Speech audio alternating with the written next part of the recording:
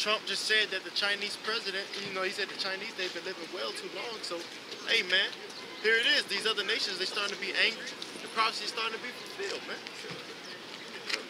Anybody else? Give me, you still want this Isaiah? where you left off at? Verse 3. Verse 3. It's like what verse 3 says.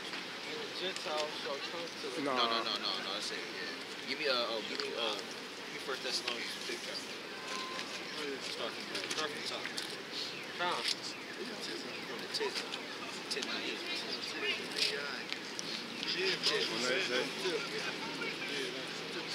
Peace and destruction. Yeah, I mean, yeah, we're gonna get all of them. You know what I mean? Yeah, this place, but yeah. Amos 3 verse 6.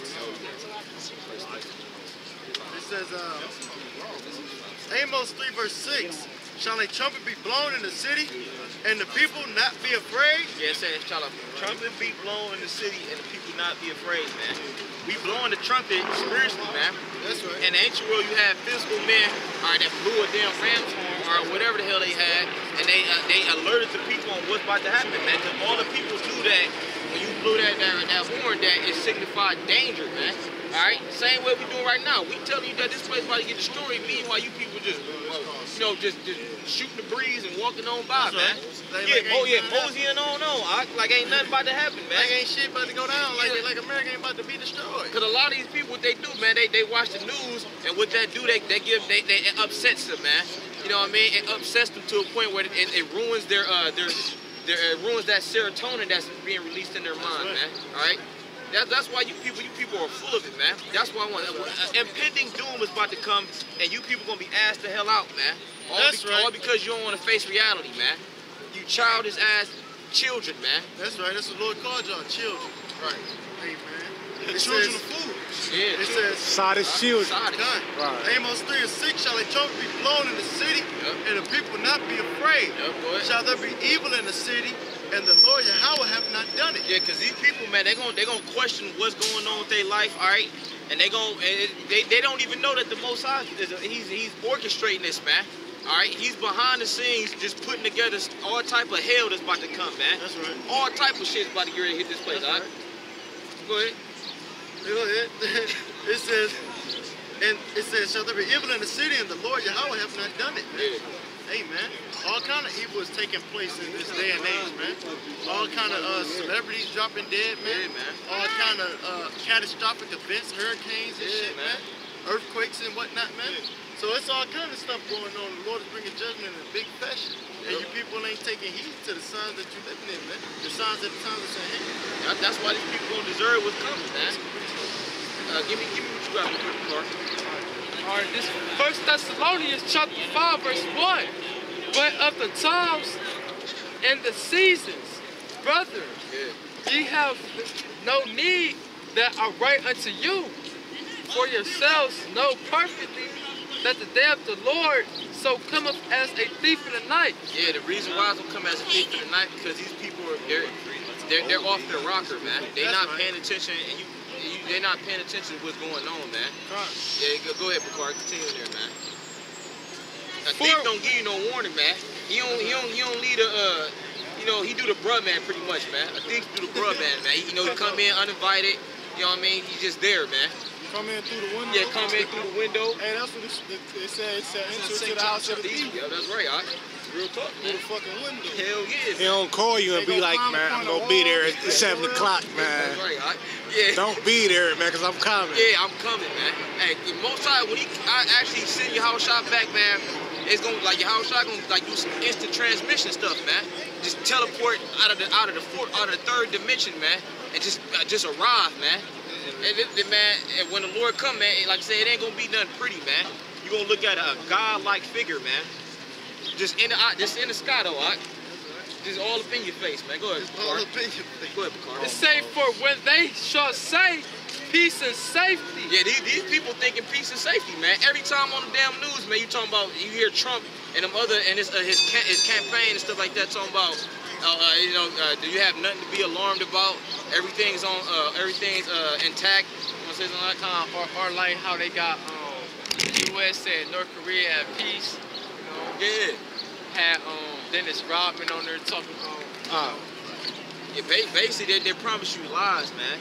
Lies and full of fairy tales, man. That's why when 2008 hit, when the economic crash actually came to pass, these people ain't know what the hell was going on, man. That's because your government they ain't gonna tell you the truth, man. Well, if I was your government and all hell was about to get ready to break loose, why would Esau know how people act, man? He know that these people, if he was to inform these people on what's going on, they would start to panic, man. And when people go into a panic, you're not thinking rationally, man. All right? That's why Esau ain't gonna never tell you people that he's on the verge of World War III and that the collapse is imminent, man. The word imminent means it's gonna happen, man. Go ahead, Bakar. It say there's sudden destruction coming upon them as travail upon a woman with child. Yeah, man, sudden destruction, man, as a woman with child, man.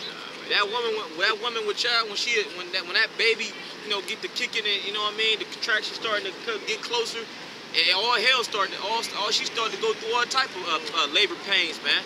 Water break. Yeah, water break and stuff like that, man. Go ahead, Bakar. They shall not escape. Yeah, the Lord says you ain't gonna escape, man. Meaning, no matter what you got planned, the Lord already got your number, man.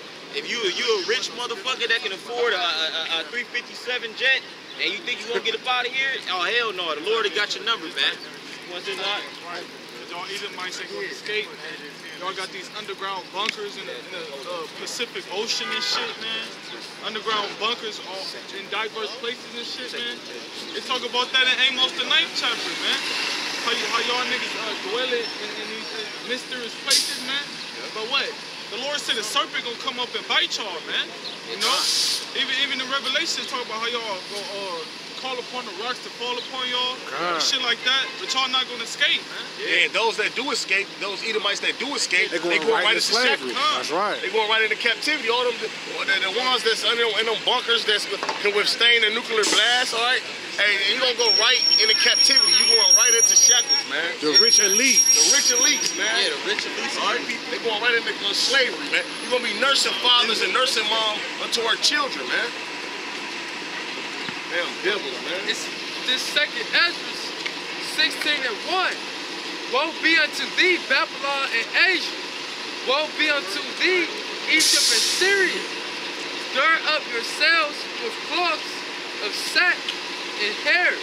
Bewail your children and be sorry, for your destruction is at hand. And these people, they got no idea. You want to say one? No, brother, I was just saying, I was in agreement. Like, yeah, he said their destruction is at hand. He said, be sorry. Gird up yourself for sack. They're supposed to be in a time of mourning, man. Y'all people ain't mourning. Y'all ain't sighing and crying because of the shit y'all dealing with, man. Y'all just going with it, man. That's why the Lord gonna come and destroy y'all people, man.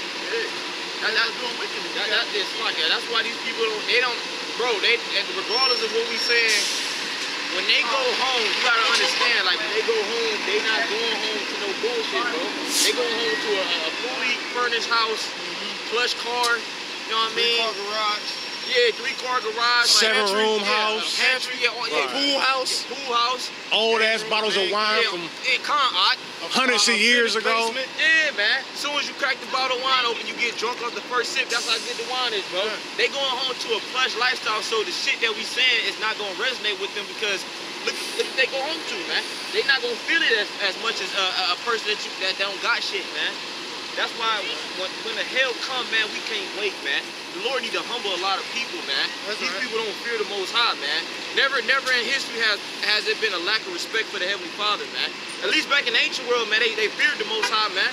When Jonah hopped on that boat with them other men, they had some type of fear towards the Most High, man. And even other gods, man, they was like, who God is it? They was curious about. Even though the other gods don't exist, but they was curious about what God was responsible for this, man. These people have no type of spiritual intuition, man. Pineal gland, all the calcified, spiritually detached. Yeah, discerned, man. And detached from the Heavenly Father, man. That's why our Lord called these motherfuckers dead, man. No type of energy in them, man. Right. Walk around all goddamn day with a cell phone in your hand looking like a zombie, man. Shopping online, not learning the damn thing. Here it is, you got a device in your hand where you can just infinite knowledge and you people on fucking Instagram all day, man. Shit is pathetic, man. Even heard a 2/3 say that. Yeah, man. That's a shame too. Your shit came to camp, you got rebuked. Hell yeah, man. That's the spirit though. It's a shame. I knew him in the world. It come. You know, he was saying, it's like, it's 2016. Yeah. Niggas are stupid. Yeah, niggas is stupid though. And these other people, man. Go ahead. Verse 3. A sword is set upon you, and who may turn it back? Nobody. That's the answer. Nobody. What the Lord got planned for this place, it ain't gonna turn back, man. That's like when you shoot a gun, once the bullet leave that chamber, and that bullet can't go back in. That's right, once I throw a brick or something, it ain't no way that they can come back. Yeah, you know? man. It ain't on the sling. Once it's released, it's released. That's right. So it's gonna hit it. To say that, who can turn it back? A mighty arrow from a mighty archer. We about to get up in there, all right? A fire is set among you, and who may quench it? Yeah, fire sent among you, who may quench it, man. When the Lord had the natural disasters start to happen, and them chariots started to come back and shoot that fire, and ultimately them nuclear missiles, man, the fireman ain't gonna come put that out, man. It's certain fires, man, where the fireman can't even distinguish, man. You know what I mean? They gotta have the 750 planes come by and drop that red powder stuff. That's because that water wasn't cutting, man. Plagues are sent Yeah. It's too hot. Yeah, that's why they use a fire extinguisher. Yeah. With those different type of chemicals in there. It ain't no water, right? Because water, that shit just, it feeds the fire. Right. Exactly. Yeah. Right. plagues are sent unto you, and what is he that may drive them away? Just like the brother was saying, man. The plagues are sent to you, and what is him that might drive it away, man? The Most High already spoke that America's gonna get destroyed. Ain't nothing that nobody can do about it, man. Where's my buddy? Your buddy ain't over here, man. Nah. Oh, you gonna walk through the camera? He cool. I get it. You ain't looking for nobody. Quit fronting, man. All right? We had a Go guy ahead, I was go gonna ahead. share a beer with. All right, go ahead. May any man drive him away, a hungry We're all gray lion in the in head. the wood? We're all gray in the head. Or may anyone quench the Hold fire? on. See, that's the card that my man yesterday tried to play. That card that we're all brothers, right? Yeah, we're all the same color. We bleed red, buddy. Man, fuck all that, man. Now that the roosters started to come home. According to the scriptures, there's three different types of men. Yeah, we went to say yesterday too. Spirit, man. Now that Esau's about to get his ass judged, he trying anything he can to get out his ass whooping, man. The Most High gonna judge you white people, man. Which you're known in the Bible as Edomites, man. And we don't give a damn how many black friends you got, man. That's right. Yeah, that don't mean shit to us. Yeah, I got 5 black friends. Yeah, and then you got you Edomite women. I date black guys. That don't mean nothing. That don't mean nothing. Yeah, man, we know your hearts, man. We know what's in that puny brain of yours, man. You fucking imbecile. His words are man. smoother than butter. Right. But war's in his heart, man. Because even when white women date so-called black men, they show you what their intentions is with them in the movie Get Out. They just use niggas and then, you know what I'm saying, and then they kill them. Yeah. They're like a fucking a widow. Yeah. A fucking Black widow. Yeah, the black widow, Yeah, a spider, bro. That's the type of characteristic that the white woman got. Yeah. Oh man, there's the movie Tales from the Hood too. I don't know if brother seen that, but that's a spiritual movie, man. And white women only deal with black men that feel protected, but to feel protected anyway, man. Her street cred. Yeah, cause hey, you talk about what's your benefits of having a so-called white person as a friend. Well, what is their benefits having a so-called black man as their friend, man? Yeah. They get it's more benefits than you think, man. Yeah. Go ahead, Carl. And then I know Saki. Go ahead, Irish. God, this is Job chapter 21, verse 13. They spend their days in wealth, and in a moment go down to the grave. And that's what it is. Esau, Edom, man, they spend their days in wealth. Like you were saying, they don't go home to, hey, like the scripture says, Psalm 73, they not in trouble as other men's lives are, man. They don't go home to the shit we gotta go home to.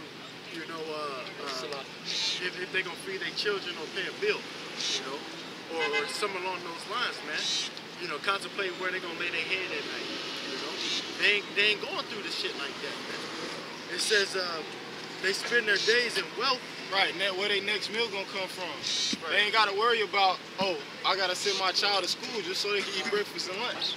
They ain't gotta worry about that. Right, you got some people, so like they got some families who go through a situation where they put their child in a different residence just so they can send them to a better school, man. Esau don't gotta deal with that shit, man. They got personal chauffeurs in some cases to pick their children up, drop them off. You know, they're paid like a nanny, you know, or something like that. And there was a situation where the Jake got pulled over recently on the social media, you know, because he had the Edomite children in his car, man. and he was taking them, you know, pretty much being like a so-called nanny. They be peppered. But you know, that was like his job, so to speak. But I'm just saying.